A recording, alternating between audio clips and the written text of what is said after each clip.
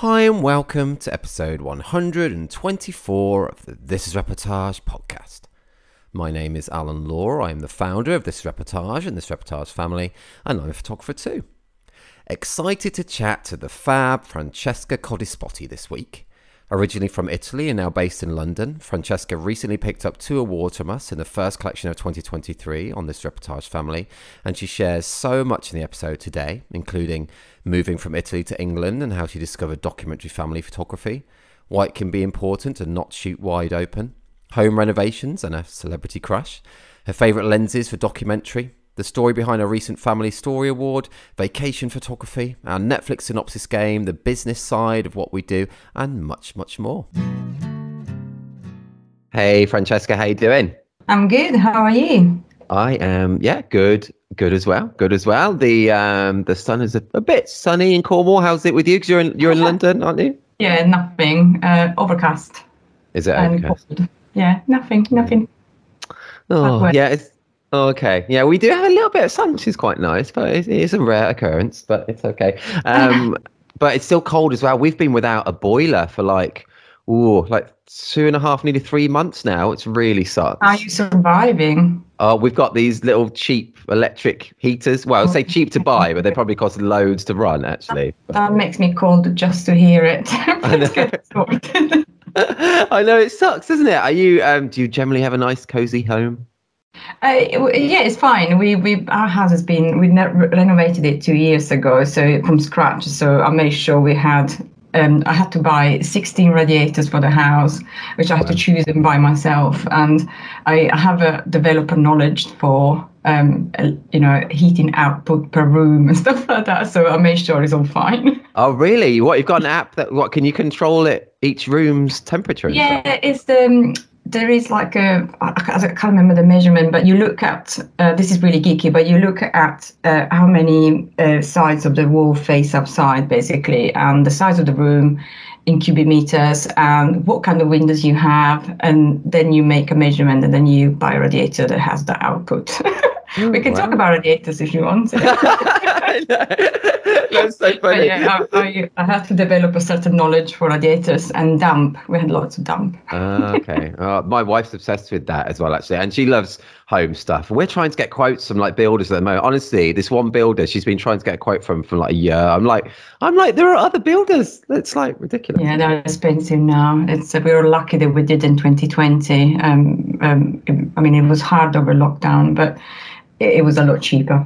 Oh, really? Has it gone a lot more? I was going to read about, because you say on your site, your bio, that you're into home renovations. You've done quite a few, haven't you? I've done 2, but the first one was over 5 years because we didn't have the money to do it in one go. So we never really got to enjoy the house because by the time we finished, we sold it.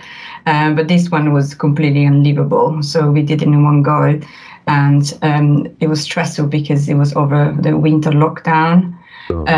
So I had to make some choices blind, effectively, because I couldn't go to shops and showrooms and at shows. So some bits I'm like, I wish I could. Oh, really? Yes, but it's fine.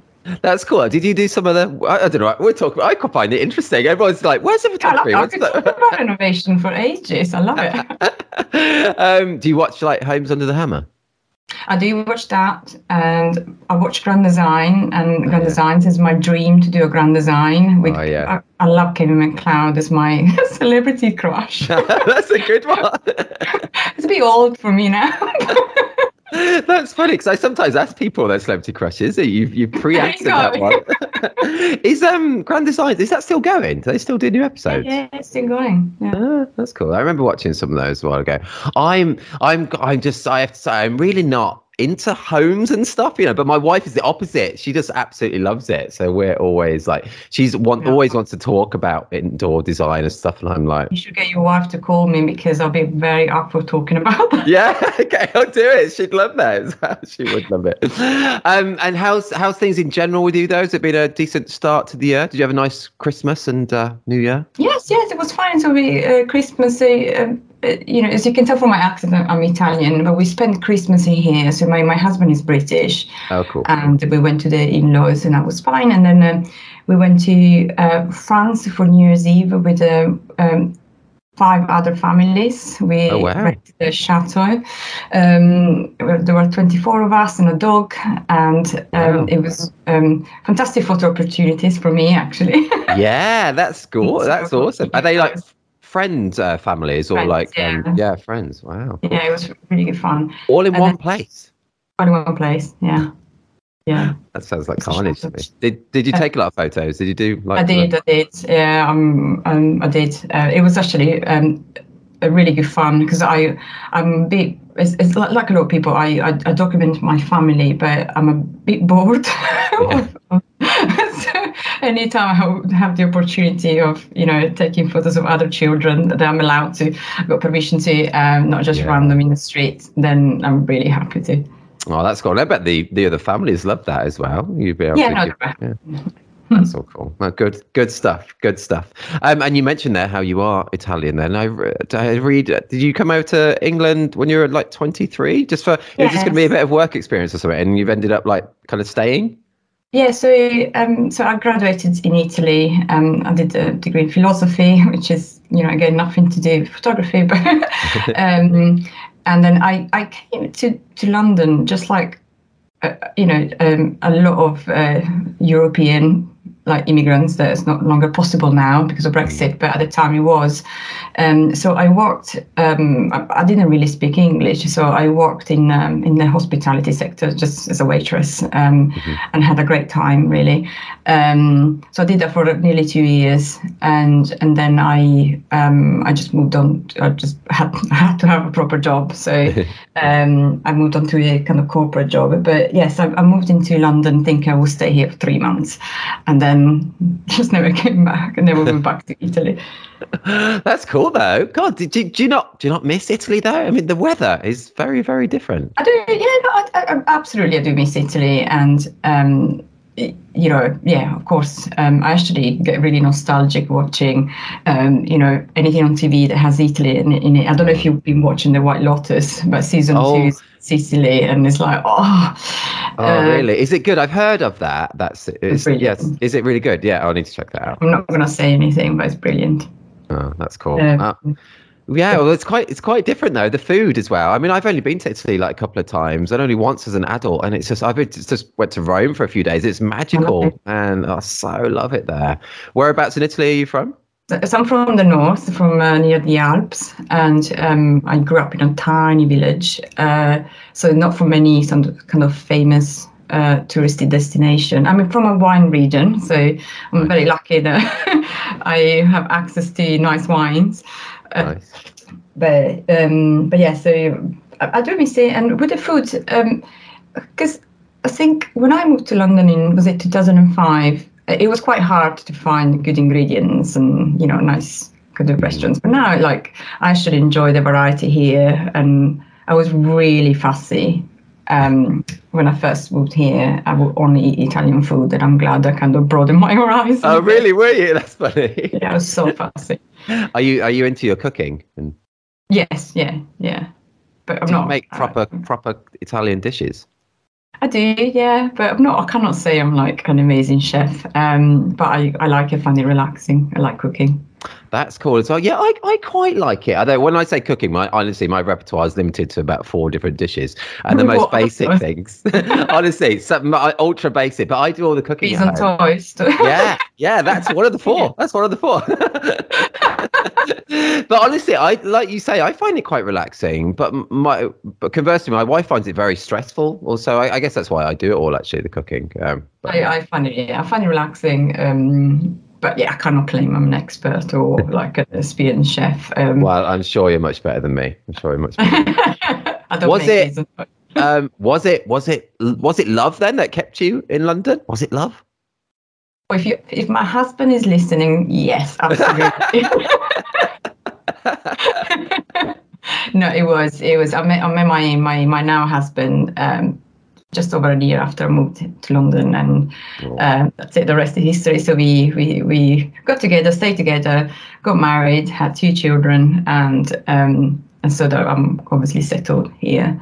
We would have loved to spend some time outside of the UK, but I think because of COVID and schools and everything, it's just a bit hard now. but we would have loved to do that. Did you get married in England or in Italy? Or? We got married in Italy Oh, wow, in cool. 2011 in my village. Yes, Nice. it was a good wedding. Still going. Did you have an Italian wedding photographer? Oh God, don't talk to me about the photographer. So I did, but I made a huge mistake. So I hired a photographer who was really popular back in the day. So like not at the time, but like 20 years ago, something like that. Yeah. He was really popular, but he was it was not documentary style, and I wanted documentary style photographs, and he just couldn't do it. Like a lot of the photos are basically just like this, they look really random. There are lots of photos of they're just not great. I don't know how to explain it. That's a shame. I think his skills were into like more the posed portraits and that kind Right, of yes. that kind of photography, and we didn't want that at all. We have so now we don't have any portraits, like zero, because I didn't want them, not even family. And the ones that we have are just not that great. Oh no, that's such a shame. It's such a shame. But it's a good lesson for me, really, to if I had to hire a photographer again, to be way more thorough. That is true, isn't it? Yes, that is true. I totally get that. I mean, and a similar story when I got married actually, in that my wife's parents were to be honest, they were like paying for it all. We were very lucky, and they kind of found this photographer, and we were just very grateful they were paying for things. I wasn't a photographer back then as well, so no, and we didn't feel like we could turn down their offer of a photographer as well and stuff. And he was very kind of traditional, classic. And so he was like getting my wife to do all kind of awkward kind of posing, and so, yeah, and it comes across in the photos, we both look very awkward and stuff. And there's not many kind of documentary captures. And it is a bit of a shame, but yeah, I couldn't say no when your parents are paying for it all as well. So. Yeah, and also it's like, in a way, you as a wedding photographer is a good story, really, because you can just show how important it is to find the right match. That is true. Yes, that is so true. So true. Yeah, no, it's not wedding photos. They're awful. I won't include any on the blog post that accompanies this podcast. Then. No, so Francesca, how did you get into photography? In the first place. So I read, you've been surrounded with photography from an early age. Is that right? Didn't your dad have a makeshift dark room? Yeah. So my dad. It comes from my dad, really. So my dad is he's retired now, and he was a primary school teacher, but not a photographer. Mm-hmm. But he's always been very creative, and he was at the time he was really into photography. So he had I think it was a Yashica, not the SLR, and he just was into it. So he had a dark room we had a kind of storage bit under the roof. Basically, it was very tiny. So he made a dark room in there, and I've just been used to him taking photos, really. And still, he has hundreds of them, more probably. And so I asked for my first camera. When I was about 10, I asked for a camera, and I got a Polaroid. Nice. It was a Christmas present, and I was really, really happy, really. And since then, I like many people who ended up being a photographer. I had many cameras. I always took one with me on trips, school trips, and I've always been the one with the camera. And then as I was getting older and had a bit more disposable income, I started sort of buying better things and having a bit more fun. Cool. Yeah, I get that. Totally get that. And when did everyone basically? No, but it's true. Yeah. But how did you specifically get into the family documentary, and when did that begin? Was it with the birth of your own children? Yeah, I've been thinking about that question. So yes, so obviously with the having the kids, the photography and the kids, that's how I got into it. But I didn't know at the time that I was taking that approach. So when I look at my photos of the kids when they were little, I was trying to do the documentary style.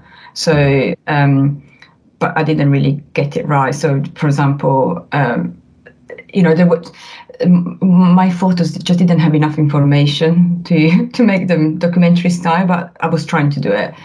I didn't know it was a genre until 2019, basically, when I started connecting online on Facebook and Instagram, and I saw it named as a family documentary, and I was like, cool.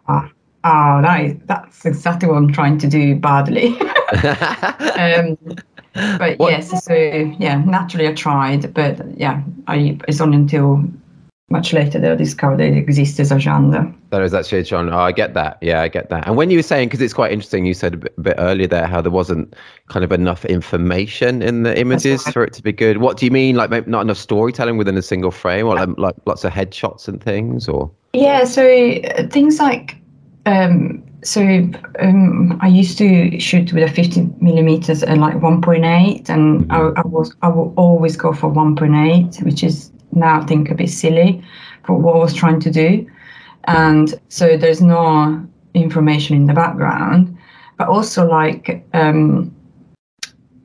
yes, I was just going a little bit too close, but without any, I like close up photos, but the ones I was trying to do, they just didn't make any sense. So there was I got one of my baby. It was like 8 months old playing with a toy, and I really liked his fat hand.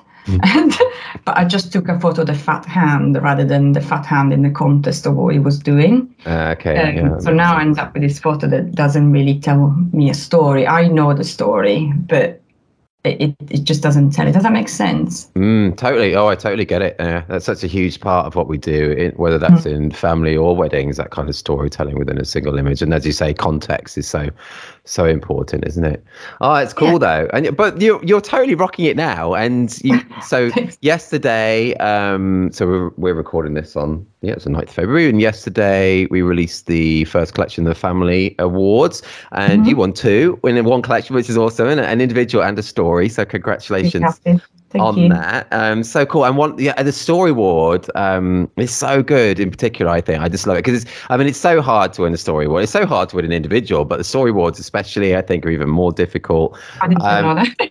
It makes me even happier. Oh yeah, totally. Oh, it totally is, because I think, with documentary, obviously the best photographers do get loads of individual images, but you can also sometimes be lucky with individual captures, but you can't be lucky with a story award because it's it's consistency, it's creativity over 15 to 20 images. So it has to be really, really good, really good.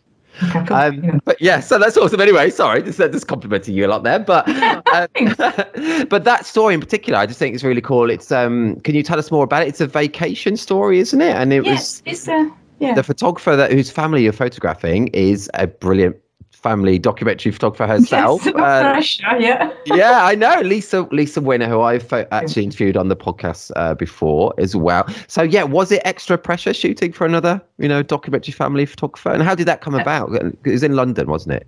Yeah, so in London. So she in one of the Facebook groups, I can't remember which one, she mentioned that she was coming to London with her family and was looking for a photographer. So I'm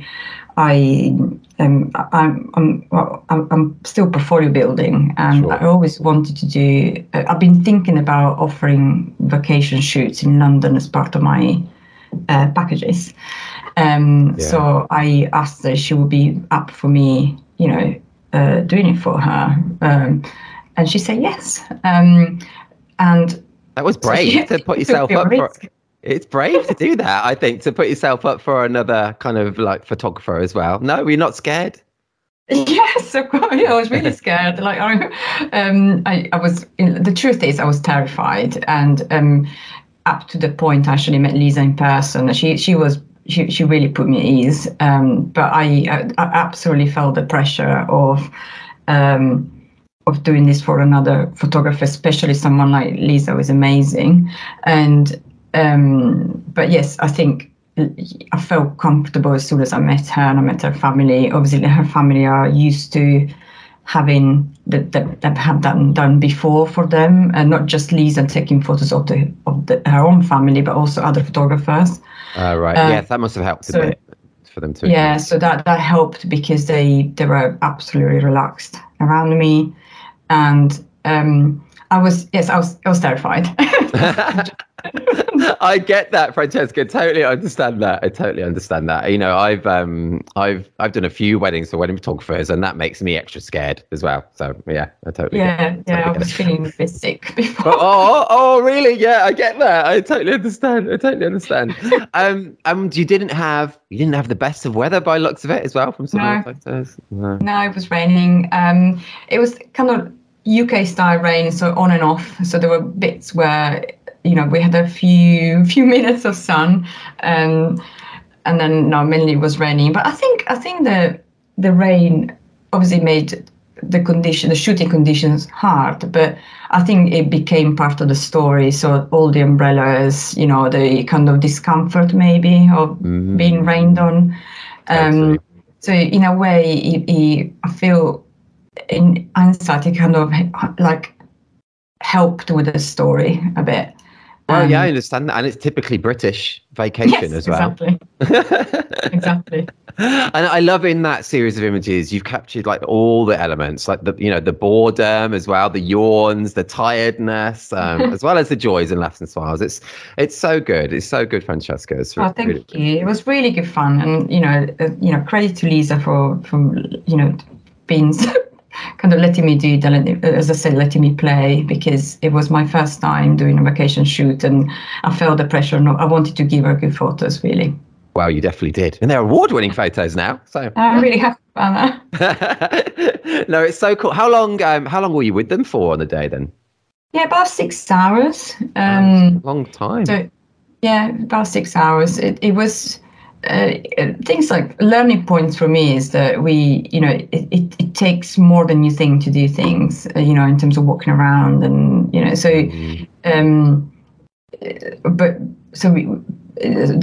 yeah, 6 hours. And we went for a walk around Buckingham Palace, stopped around, and she also got some more traditional family portraits, which I think is completely appropriate if you're on a holiday. Yeah, sure. And then, yeah, as you can see, we went for lunch and then a lot of walking.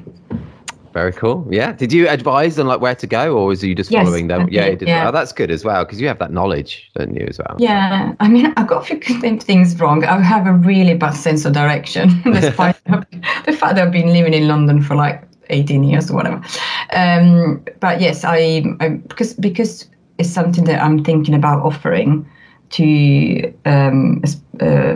as a package. I think again, I wanted to test my own knowledge and simulate a client experience. So I did give her some tips on where to go. Yeah, I think that's great. And as you say, thinking of offering it as a proper kind of package, I think that's really, really good idea, especially with that kind of inside, like did you say, how long have you been in London? Like 18 years or so? 18 years, I think. And the other worry about the vacation shoot is that I was worried that I wouldn't enjoy it, because London is quite full on, it's quite hectic, as we all know. But I loved it. I absolutely loved it, and that's, to me, is a sign that I should think about it. Yeah, definitely. As you say, especially as you love it and you're so good at it, and you're already an award-winning vacation photographer from your first vacation. I have to story. Say that now. No. Yeah, no, you can. We've got to push ourselves as much as possible. I think promote ourselves as much as possible. But it's true though as well. Yeah, no, that's cool. 6 hours is a long time. I mean, that's like almost some wedding coverage is like 6 hours as well. So yeah, and it went really quickly. I wasn't even that like hungry. Normally, on a normal day, I have to eat about 6 times a day. Really? Yeah. But it was fun. It was brilliant. I was completely in the zone, and I really enjoyed it. That's cool. Cool. How did you approach it? Were you talking with the family a lot, or were you quieter? How did you approach it in that way? What do you think? I was talking. Yeah. Well, they look totally at ease in your presence, though, as well. From the images, it looks like they're totally just not noticing you they're there. used to it as well. And the children in particular, I felt like at some point I was like, you okay for me to be so close? But they completely, I mean, because of obviously Lisa, they're completely used to it. I think one of the reasons why I want to do this professionally is that as part of I have another job, and as part of that job, I used to have clients, and I don't have that. I don't do clients anymore, Right. and I really miss that. I really miss kind of learning about them, and it's a kind of aspect of getting to know someone that is not within your immediate circle. Mm-hmm. So that's why I tend to chat to them. Well, that's good though. It puts people at ease as well. It would have been it's stranger if you're just there in their presence and you're like totally silent, I think. Yeah, I don't think I've done other shoots and I always chat, and I chat to the children. I mean, not constantly, but I try to interact. No, that's cool. And does Lisa know yet that it's her? Yes, I said yesterday. Yeah, I sent her a WhatsApp. Oh, that's cool. Good. I love that. That's really cool. It's cool. Yeah, cool. I'm really happy. Thank you. Oh, no. Well, congrats. Yeah, it's just super work. And I was going to ask you, because you mentioned actually about discovering maybe the DFP kind of community in like 2019 on Instagram and socials and stuff. And I noticed when you posted on your Instagram about the Story Awards, you had loads of really lovely comments from other documentary family photographers. So yeah, do you enjoy that kind of the community aspect of it all? Oh, absolutely. This is the community aspect is actually quite recent for me. I'm quite connected with the Made for Documentary community, which has been set up by Emma Collins, Alice Chapman, and Antonina Mamzenko. And I did a couple of courses with them, which. With other documentary photographers. So that's when it started for me in terms of getting to know other photographers more directly and better, rather than just messaging online like, I love your photos. So that's how it started for me in terms of getting more involved in the community. That's cool. Did you have like group like Zooms and things, or did you meet up in the flesh as well? Or so no, the courses are online, but I've met some of them in the flesh in London. That's cool. And we recently met. I didn't get to talk much, did we? But at the TIR and TIRF Christmas party, in London. Did you enjoy it? Sorry? Did you enjoy it? Brilliant, yes. I did. We actually walked past the boat with Lisa on the day, and on the day of the shoot, the vacation shoot. I was like, that's where it happened. Oh, that's funny. Oh, that's weird. Small world. Yeah. Did you notice the boat move on the night? What? No. It didn't change location, but I mean, just like rock a bit. Did you notice it? Did you feel it? I mean, I had a couple of beers. I don't know. It could have been the beer. Honestly, yeah, it probably was for me as well. But I numerous times throughout the night, I felt it move, and it made me feel like nauseous really instantly. It was really, I'm never doing a party on a boat again. I think that was a silly idea. It was a brilliant party, though. I hope you do it again. No. Oh, we will. No, thank you. We will. Yeah, it was really fun. It was really fun. Really fun. We should do it in Cornwall sometime, but I don't think we get as many people coming to Cornwall. I think. Do you ever come down? Yeah. Do you ever come down? Do you? Yeah, in Cornwall, yes. So I haven't been down there for a while, but when the kids you must know this place, Watergate Bay. Oh yes, yeah. Nice. So when the kids were little, before they started school, we had a couple of holidays there. It's a bit expensive to go in during school holidays, but it's one of our favorite places to stay. That's got in the Watergate Bay Hotel itself. Yeah. Yeah. Oh, cool. Yeah, I've shot a wedding there. I've done a workshop there as well, actually. It's lovely. Oh, God, amazing. I love that place. Yeah. And I've been to, I'm really bad with geography, but I have been in other places in Cornwall. I'm with you there as well. That I'm awful with geography. I still almost need a sat nav to go to St Ives. It's only like half an hour away. So, yeah. Totally get that. Totally get that. We've been on one family holiday to London, which we did a couple of years ago, which was fab. We should have got in touch with you then. You know, I still never had my family photographed by another photographer. Yeah, I'm the same with my. I think that I would love to have a photographer on part of our holidays, just because. Obviously, I'm never in the photo, and I'm presumably similar for you. And I don't know if your wife is also a photographer, but just the aspect of like always being 3 people and not 4. Yes, all my family photos, and it's like I've never been there. Is that like your dad's presumably not in many of the old photos? Yeah, exactly. And there's that, and also I'm a big believer again of you know. We talk about the documentary approach, and I think if you look at family holidays online, like on Instagram or what people share, they only share the happy bits. But the reality of going, as we all know, going on holiday with small children or with children or teenage, any children, any age, is actually quite tough. And I quite like those memories as well. They're part of the holiday.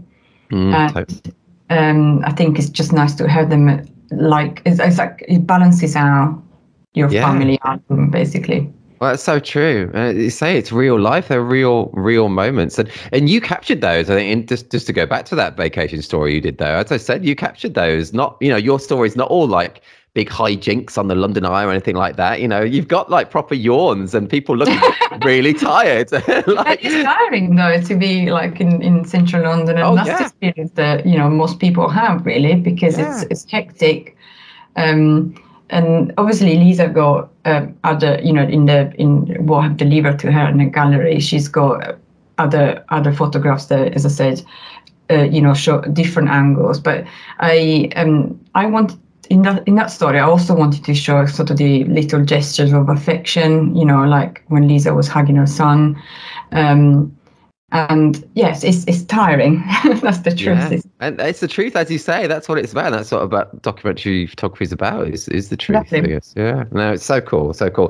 People listening now, do head to this reportage or thisreportagefamily.com, and I'll include the story award that Francesca just spoke about there in full as well. Yeah, that's super cool. Let's change tack, Francesca. I know you did mention you've listened to a few episodes before. So do you have a clue what I might be asking you next? Oh God, I can't remember now. Okay, well, it is going to be, do you watch much telly or movies? Yeah. Oh, you do? Okay, that's good. That's good. Is this a quiz? Yes, it is. It's a quiz. I know. I clearly never listened to that point. No, maybe you haven't. Maybe you've listened to older episodes. I think for the last year or so, I've been doing just a little, for fun, little quiz. So there's no prize, I'm afraid. But I'm absolutely rubbish at quizzes. Yeah. Everybody says that. and names. Okay, well, we'll try. Yeah, good. We'll try it. No, good. That's good. So if anyone's listening for the first time as well, I'm going to ask Francesca I'm going to read out some synopses of like maybe a series or a movie, God, yeah, we're going to see if you can get the title. Are you up for that then? Yes. Okay. Okay. Cool. Yeah. Okay. Let's do it. Okay. So this I know, totally random, but it just kind of mixes up the podcast flow. Okay. So this first one is a series, and it's quite a recent one. Okay. So smart, sarcastic, and a little dead inside, Wednesday Addams investigates a murder spree while making new friends and foes at Nevermore Academy. I don't really watch series apart from the White Lotus. That's the only one. No. I don't know. Oh, it's I'll give you a clue. It's like it's a name of an Addams Family character. It's on Netflix. Wednesday. Yes. Boom. There we go. Yes. But is it about the Addams Family? Well, no. They're all in it, I think. I've only seen like a couple of episodes, but it does focus on her. It's an adult series, or is it? Well, it's kind of like, I reckon it's aimed at like 15 and above age. Yeah. It's quite popular though. My 11-year-old daughter really wants to watch it. Right, I'm going to have to take note of that. Yeah, it's done. I think it's done well on Netflix, but I know it's going to be another series. Oh But my God, this is gonna go bad. no, don't worry. So I was interviewed on someone else's podcast recently, and he did it with me, and I got none out of 3. So Oh, okay, fine. Okay. there is no high bar. Do not worry. There's no high bar. Okay, so this next one is an old movie, which is probably about Okay. 20 years old, actually. Okay. Okay. Okay, so a frightened, withdrawn Philadelphia boy who communicates with spirits seeks the help of a disheartened child psychologist. I know that one. It's like the one that is the guy that said, "I see dead people." Yes, that's it. Yeah. Oh, well, I don't know the title though. Oh no, I wouldn't remember it as well. I think yeah, it's with Bruce Willis as well. Yes, I know which one, but I don't remember that. I've seen it. Okay, I know you know it because you gave the quote as well. So it's The Sixth Sense. Oh yes, it's The Sixth Sense. Yes. Yeah. But I remember I've that. seen it. Oh yes, it's good, isn't it? I remember it. Yeah, it's good. This murder written on like the wrong way around. Is that right? Oh, I don't know. It's been so long since I've seen it now. Yeah. Good film. Yes, that was good. It was good. I kind of give you that one, Francesca, and you knew it. Thank you. That's that 1.5 out of 3 at the moment. Let's go for your third one then. This one is, I always do a much more difficult one as a third one. So yeah. So this one it's like a documentary series it's on Netflix as well. Yeah. So okay, so this documentary captures the extraordinary twists and turns in the journeys of Rubik's Cube solving champions Max Park and Felix Zemdigs. Okay, it's I know which one you're talking about, but I haven't watched it. I really like documentaries actually, but no, I haven't watched that one, so I can't remember the title. Oh, okay, yeah, but yeah, I think you do know what it is. It's called The Speed Cubers. It's so good, honestly. It's one of the best. Yeah, it's really, really good. Yeah, really recommend it. It's so good. We watch. I have really bad memories for names, so I would like to recommend here some good documentaries on Netflix, but I can't remember the title. I can't remember the title. Otherwise, I'd be like, yeah. But I really like me and my husband. Like we have different tastes on TV, but one thing that we both enjoy, apart from Four in a Bed, which is. Is that like the B&B thing? Yes. Yes, I like that as well. That's great, isn't it? We also enjoy documentaries. On which goes with the fact that I like documentary in general. Oh, that's cool. Yes, I get that. Yeah, me and my wife, we like that as well. Have you seen that was it called My Octopus Friend, that documentary with the guy who formed that relationship with an octopus? No, but okay. honestly, it's magic. He goes out swimming in the same bit of water like every day for like 6 months or so, and forms this proper friendship with an octopus. Honestly, I'm gonna watch that.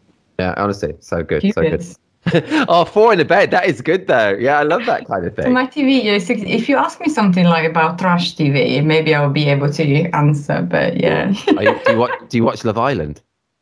I do. Yeah. Yeah, so do I. It's so good. Have you been watching this series at the moment? Is the one we watch it I watched it with the guy with is it last year with Luca? Is it Luca? Oh yes, it was, wasn't it? Italian guy. It's not Luca, isn't it? I think there was a Luca. Yeah, there was a Luca. Yeah. I don't know, but I didn't know it was on. Clearly not. But normally we watch it. Oh, but you're not watching this series now, no? Because we're on, as I said, we're on the White Lotus. I don't really like TV. Like I'm on and off, so I'm not an expert basically. Okay. Okay. But I'm glad that you watched Love Island, because most people I mention Love Island on this, they either don't admit that they watch it or they just say they don't watch it. But yes. Yeah, I mean, we went a bit off it last year. Was it? Yeah, last year when there was I can't remember. It was with Davide and Ekin-Su. Davide, not Luca. Yes, Davide. Yeah, that's no, but right. there was Luca as well. There was Luca. There was, yeah, and we got off it a little bit, but yeah,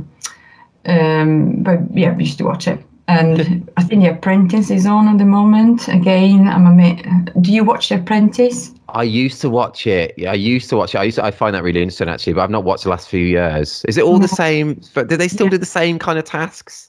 They do the same task, but also I think it got a little bit tacky now because of the way the show is like businessmen and businesswomen, or like all the girls that have like bodycon dresses, high heels. I think after COVID, that's not how women in business look like anymore. Right, sure. So it's just not. It's really just for entertainment. Right, yeah. It sounds like you like reality TV in general, though. I mean, I do watch. As I said, I'm not a massive fan of TV, so I'm not like an expert. Let's put it that way. But yes, I like some trash stuff as well. Yeah, it's great. So do I. I love it. I honestly, I love reality TV. I generally find it more interesting than scripted stuff. I just find it really interesting, reality TV. Yeah, it's interesting indeed, and some are better than others. So I think one of the reasons why we have watched Love Island is because it's a little bit more. There isn't much drama compared to like the Geordie Shore. Cool, yeah. Or like those kind of like reality. It's actually quite okay. It's quite positive, I think, Yes. compared to others. That is true. Yeah, there is. That's true. Although there's been a bit of drama this series, Francesca. I mean, I need to catch up then. I think it's because we're watching other things at the moment. But I will tell my husband that we need to go on Love Island again. Yeah, do it. Okay, that was a nice little. So I enjoyed that TV chat. Let's go back to photography, Francesca. And so I know you've been into photography for quite a long time. I think you're just kind of at the beginning stage of making it a business, aren't you?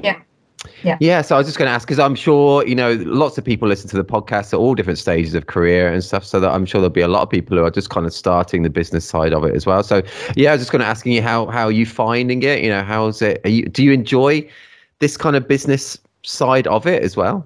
Oh, such a good question. So yes and no, in the sense that I pick up my camera less now that I'm focusing on other things. And that I really miss. And I'm hoping that once I have things up and running, then obviously I will obviously shoot again and be paid for it.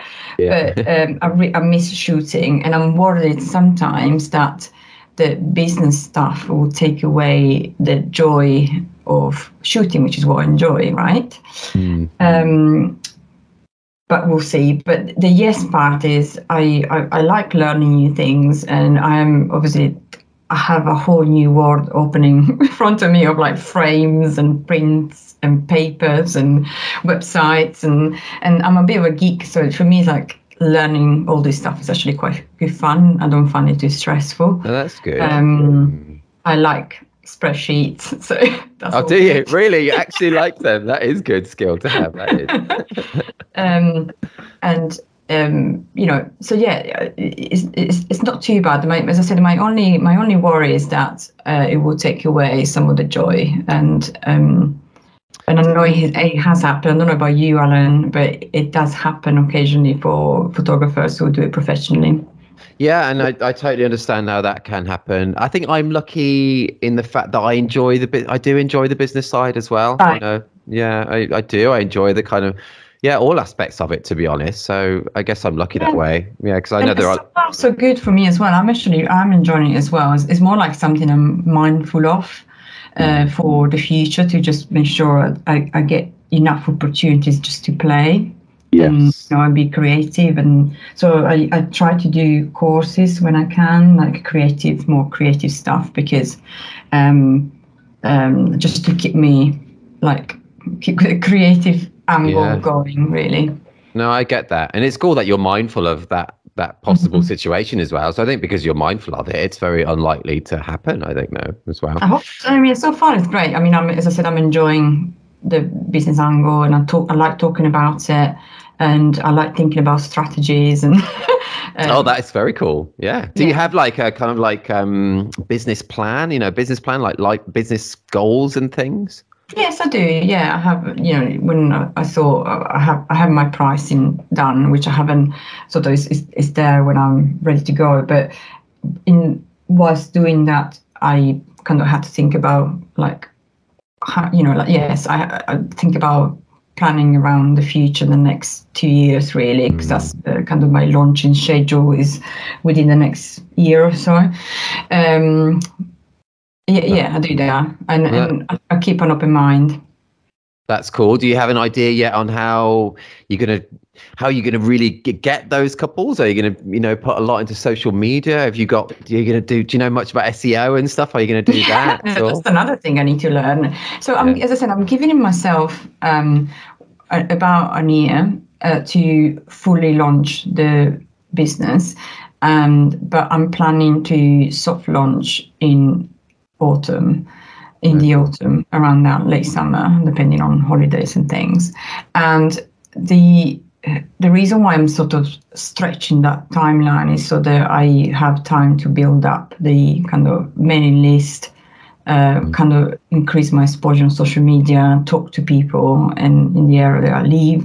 So it's a combination of social media, mailing list, and just talking to my ideal clients, which are parents in an area where I live. Okay, cool. Yeah, that all makes sense. Totally. That's all cool. So if you say is anything here you think it doesn't make any sense, please shout. No, it's all good. It's all good. And I think, as you said as well, I mean, using marketing proactively for vacation photography could be really good. There must be people come to London from all over the world as well as within the UK, don't they? So. Yeah, on that one. So one of my friends is a private tour guide in London. So I've already contacted her.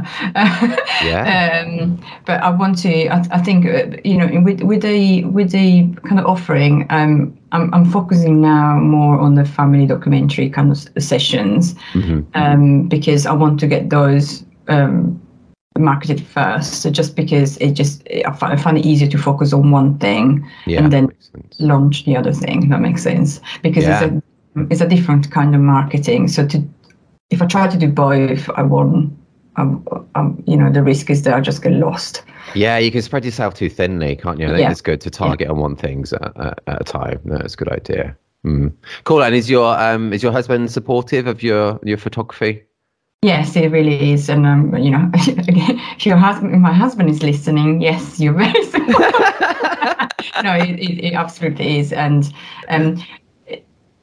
I feel sorry for him sometimes, because I do talk about it a bit too much, perhaps.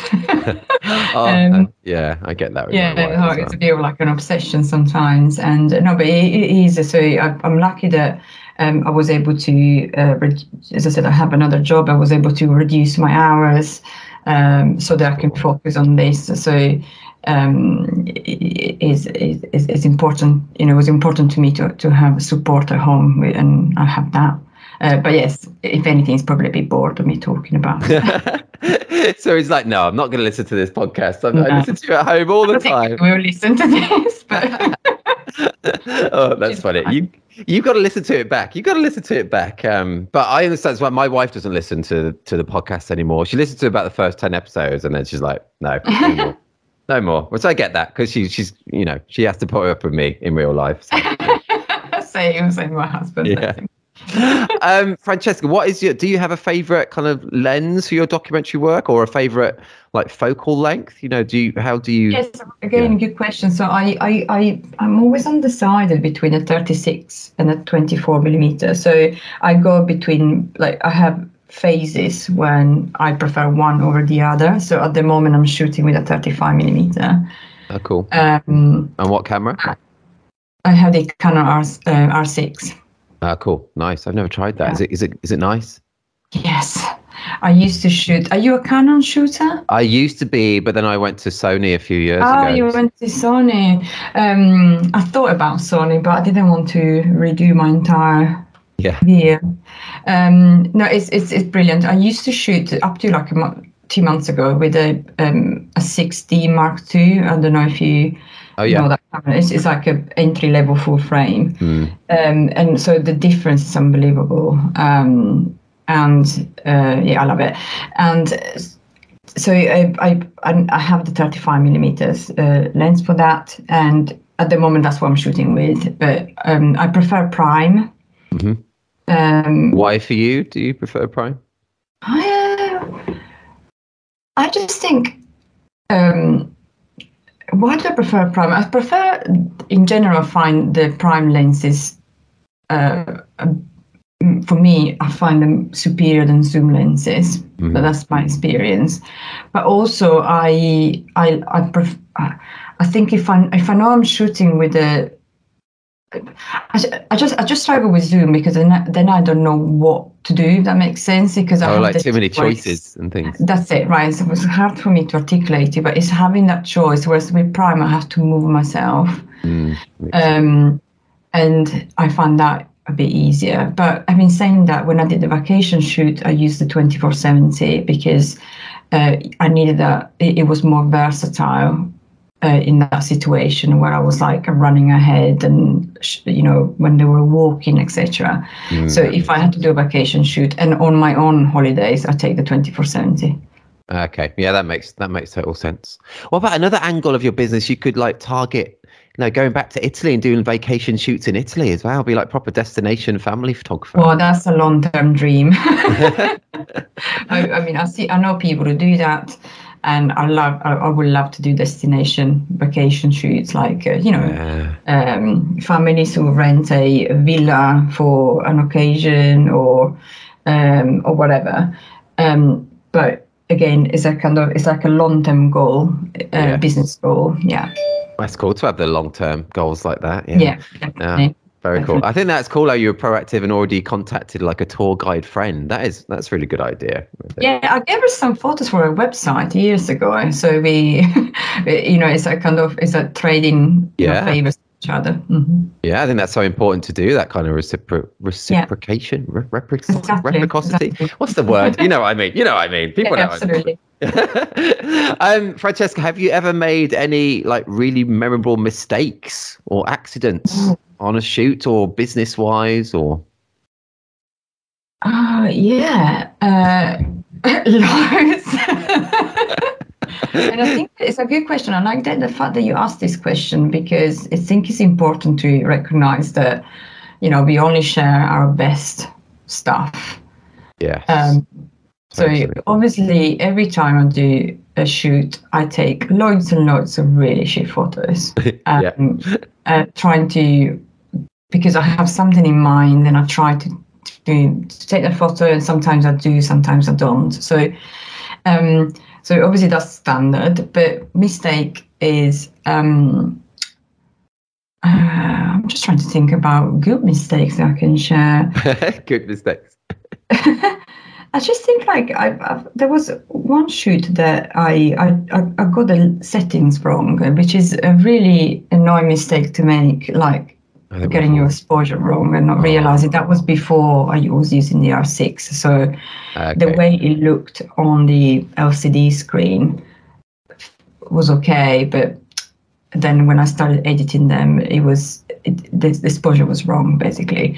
And I had to compensate it with Lightroom, and it was incredibly frustrating because the time it took me to fix that, and I'm not happy with the fix.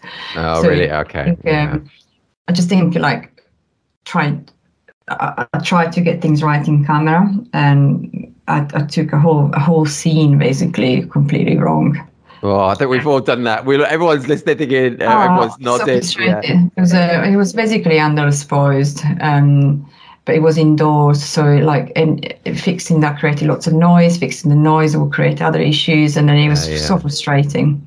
Oh, I get that. I think the first time I tried to capture a first dance with off-camera flash, they were all really underexposed, and that was a failure. And but the couple never said anything, and I as you did, you recovered them as best you can and stuff. And it's all a learning process, though, isn't it? We all do stuff like that. We do. Yeah, and I think yes. So.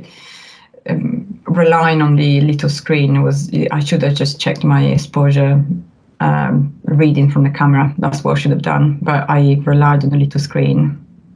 Do you, like, shooting wise now, do you shoot with the viewfinder, or do you shoot using the screen? With a viewfinder, I'm quite like using the viewfinder, unless I need, if I'm shooting from above or something. But right, okay. But it's good to, with the mirrorless, that you can check your exposure in real time, but I'm still trying to get it right in terms of using the camera reading. Right. Okay. Yeah.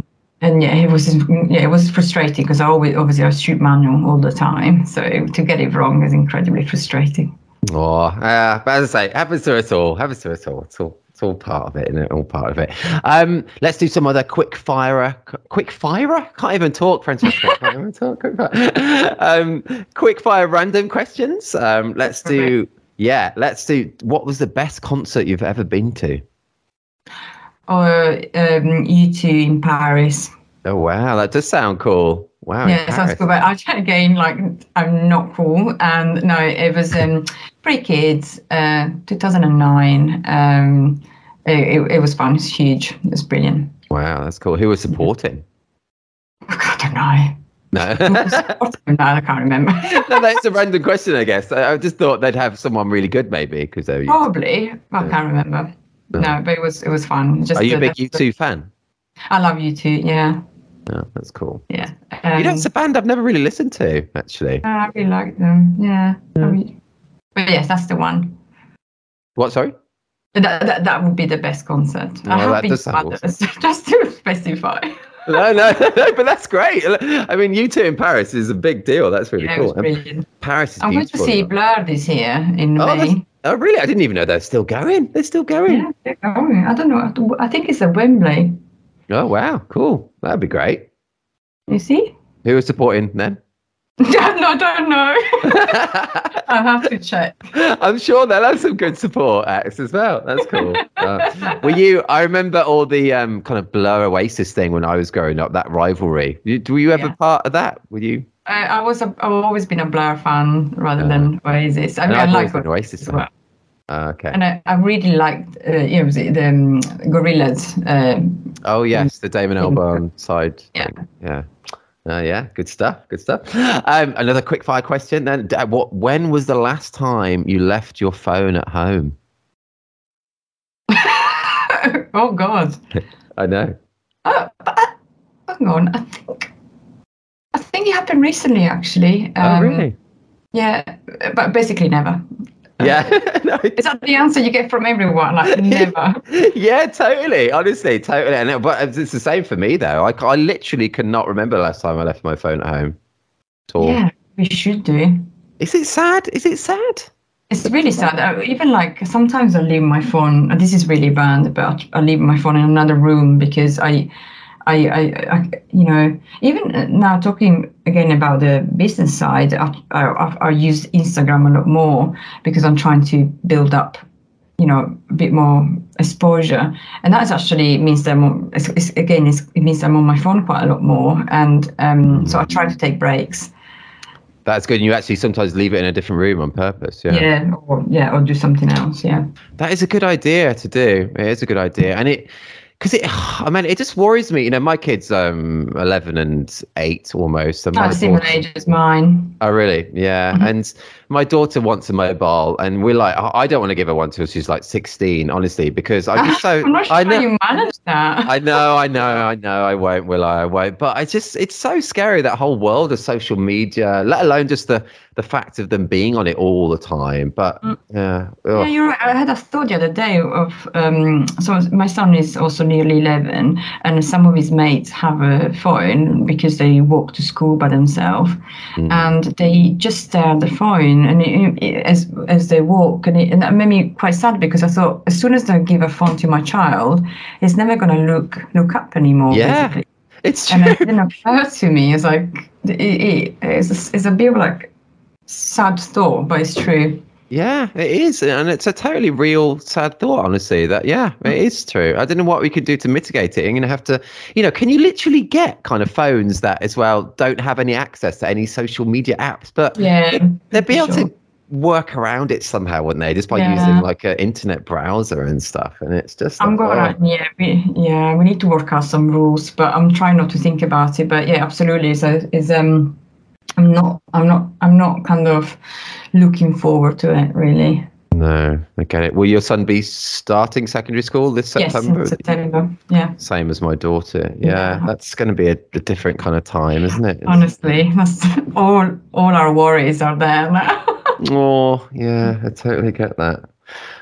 Anyway, let's end on a happier note, go on. Francesca. So, I've just so enjoyed talking to you. Honestly, it's been almost an hour. Oh, glad you've enjoyed it as well, and you've given such great advice and great stories. Honestly, thank you. It's been thank you for inviting me. Oh, thank you for saying yes. Thank you for saying yes. Very cool. Very cool. So let's end on a tip-related question, Francesca. What would be your top tip or top tips or any advice or any thoughts just to help someone become better at the documentary side of family photography? What we do? Just any kind of ideas, any tips? Any advice from you? Oh, there's so many.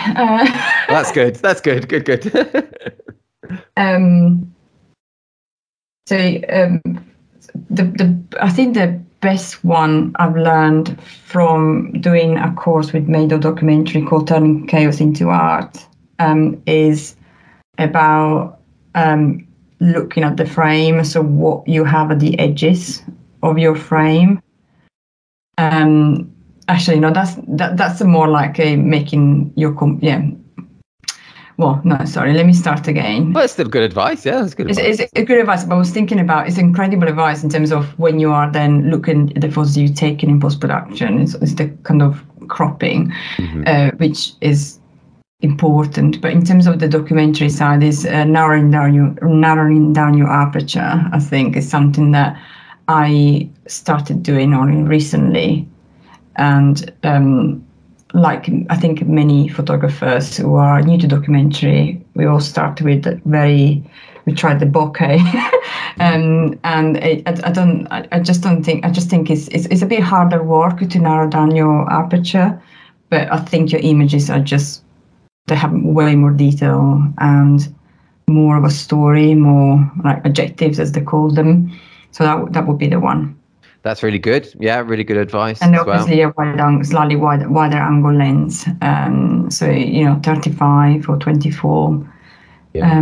So I gave away my 85 and my 50. You gave them away, really? Yeah. Well, that's cool though. Forces. I mean, it means full on documentary. Yeah, proper documentary. No, that's cool. Yeah, great bits of advice there as well. Super. Yeah. Awesome. Thank you. Oh, Francesca, thank you for taking the time to talk to me. I've really enjoyed it today. Thank you for inviting me. Brilliant. Oh, cool. Really enjoyed it. Good. And hopefully I'll see you again at another party or if I bring my family to London for another holiday, I have to get, see if you're free. Yeah. I'd love that. I'd love that. That'd be really cool. Thank you. Really cool. I love that. And so anyone listening now, do head to thisreportagefamily.com or thisreportage.com. I'll include a link through to Francesca's website and the Vacation Story Award that she won recently as well, which is so good. Really should check it out. Yeah, cool. Yes, thanks a lot for your time, Francesca, and hopefully see you soon. Thank you. Bye-bye. Bye. You've been listening to the 124th episode of the This Is Reportage podcast. Super to chat to Francesca there. Hope you enjoyed listening in. Head to thisreportagefamily.com or thisreportage.com for a link to her website and to see the fab recent story award of hers that we spoke about too. We now have 124 episodes of the podcast available where we speak to wedding and family photographers from all over the world. If you like this episode, delve into our back catalogue for lots more. If you're not a member of This Reportage or This Reportage family, check out all the benefits of joining us, including an unlimited number of images on your profile, 60 individual award and 18 story award entries per year, invites to our physical meetups and parties, exclusive discounts, hours of educational videos featuring tips and advice from some of the world's best photographers, and much more. Submissions are open now for our next awards round. The deadline is the same for both sites. Submit by 23:59 GMT on the 24th of March 2023. No poses, nothing staged. This is Reportage. And this is bye for now.